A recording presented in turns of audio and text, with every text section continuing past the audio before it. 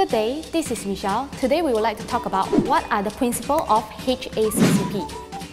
In our previous video, we have talked about the principle of HACCP. So what are they? There are a total of 7 principles in HACCP, which are the steps that you will need to take in order to manage your food safety and also their risk in your food safety business. The 7 principles are: first, conduct a hazard analysis. Second, identify the critical control point. Third, establish a critical limit. Fourth, monitor your critical limit. Fifth, establish a corrective action, followed by establish a record-keeping procedure, and finally, establish a verification procedures. Today, let's talk about Principle 1, conduct a hazard analysis.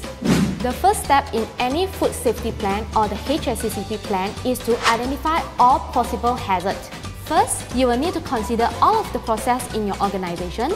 This might include: first, receiving of your products, cooking of your materials, distribution of your materials, and also finally a waste disposal procedures.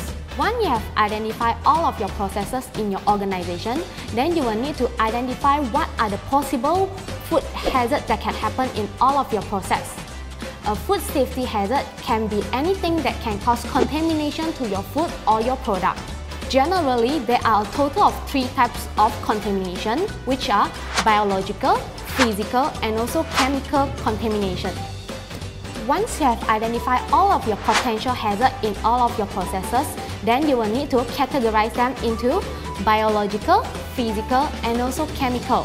If you like our video and find it informative, please like and share our video, and we will see you in next episode.